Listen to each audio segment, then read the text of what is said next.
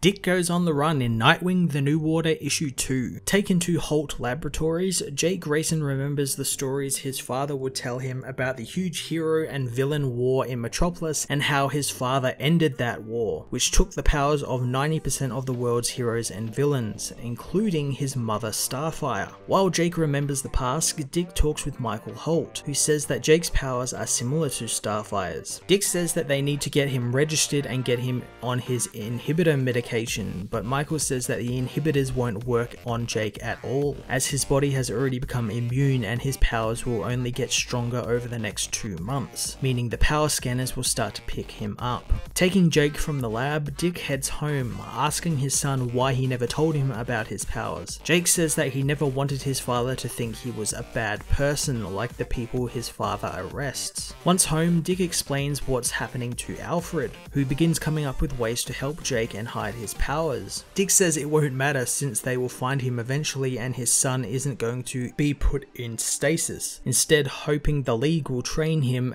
to join his task force. Alfred isn't too sure that's what Jake wants and is merely what Dick wants for his son, but Dick doesn't care what Alfred thinks. Upstairs, Jake watches old videos of his father and Batman taking down Man-Bat. Alfred arrives telling Jake that his father was quite a hero, and Jake asks what happened between Alfred and his father. Alfred doesn't really know, but they did have their differences in opinion about people with superpowers. Comforting the boy, Alfred reminds him that no matter what, he and his father will stand by him. In the early hours of the morning, Dick's house is assaulted by the task force, who storm the house and try and arrest Dick. Trying to get to his son and Alfred, he finds Alfred protecting Jake upstairs. Being told to stand down, Alfred says that he's had enough of people standing down. Because of this, Alfred is shot and killed by the officer, leaving both Dick and Jake to be tranquilized and arrested by the task force. Nightwing The New Order Issue 2 was a really cool and interesting second issue in this Elseworld universe. A thing I've really enjoyed about this book is how we aren't given all the details on what exactly happened in Metropolis during the war and what was Dick's involvement. We've only been given hints of it here and there over these last 2 issues, and that's a really great way to get people invested in the story because it gets them to like, oh, is it going to be revealed next issue or what's going to happen next or anything. Dick's struggle to do what's right for his son and the opinions that clash with him and Alfred is also really awesome, and again it goes into that mystery of what the hell happened in Metropolis that shattered this family and these characters. Jake's mother is also seemingly missing, which is interesting. It's going to be really interesting to see what exactly happened to Starfire in the years after Jake's birth, whether she's still alive or whether